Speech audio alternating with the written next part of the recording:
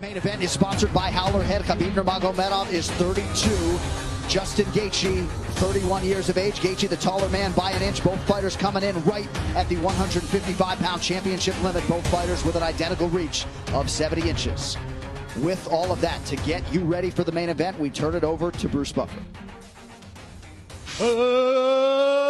Ladies and gentlemen, this is the main event of the evening. Our three judges scoring this contest at Octagon side are Ben Cartledge, Derek Clearly, and Sal D'Amato. When the action begins, our referee in charge of the Octagon, Jason Herzog. This championship bout is sponsored by P3, the official protein snack of the UFC, and Call of Duty, Black Ops Cold War. Unravel a conspiracy decades in the making, available November 13th. And now, for those in attendance and UFC fans watching around the world, this is the moment you've truly all been waiting for. Live from UFC Fight Island in Abu Dhabi, it's time! 5 rounds for the undisputed UFC Lightweight Championship of the World. Introducing first, fighting out of the blue corner, a mixed martial artist holding a professional record, 22 wins, 2 losses. He stands 5 feet 11 inches tall, weighing in at 155 pounds. Fighting out of Denver, Colorado, by way of Safford, Arizona, USA, presenting the interim UFC lightweight champion, the challenger, Justin the Highlight Gaethje!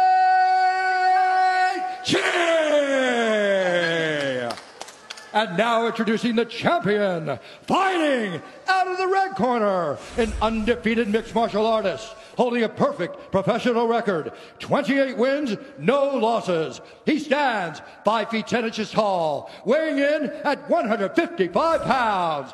Fighting out of Dagestan, Russia, presenting the reigning, defending UFC lightweight champion of the world, Khabib, the Eagle Nurmagomedov.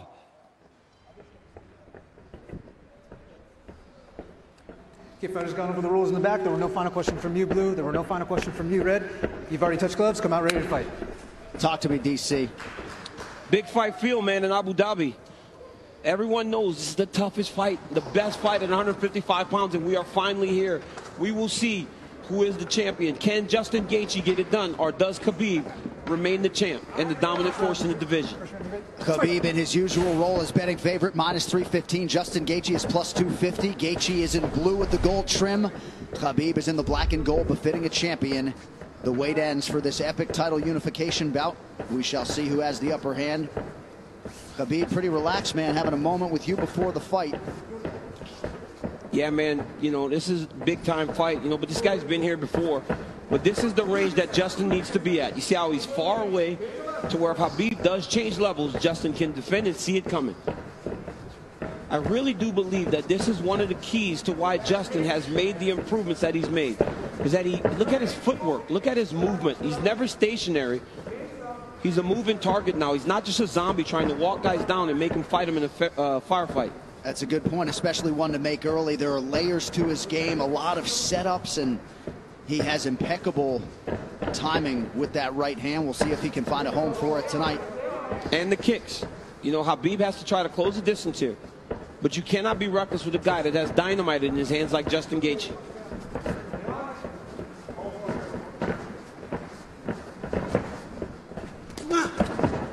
Anthony Davis chiming in, watching UFC 254 at home. Big right hand from Khabib lands, and a nice counter shot from Gaethje. And when you get an athlete like Khabib Nurmagomedov, you know, at times they want to prove that, wait, I'm not so outclassed in this one area of a fight. I can stand. But the moment Justin believes this is a stand-up fight, that is when he's going to try to change levels and get to the legs.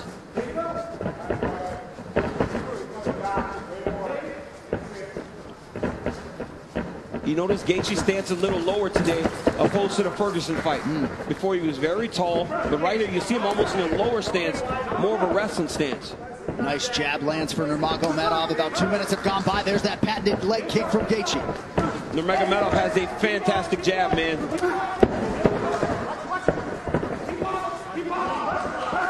That pace and pressure of Khabib is what separates him from most guys. Justin's going to have to be able to stay with this. Gaethje has successfully thwarted the first takedown attempt of Nurmagomedov, who touches the toes to the body there. On that, and clearly for Trevor Whitman, they want him to attack that furiously tonight. Yeah, and told him to slow it down, right? It's the same message we heard in the Ferguson fight. Slow it down. You don't need a rush. But Khabib wants this pace to be very fast. You could see him telling Jason Herzog, let's go, let's go, let's go, as the second round started. Leg kick for Nurmagomedov, now a combination, appear to partially land.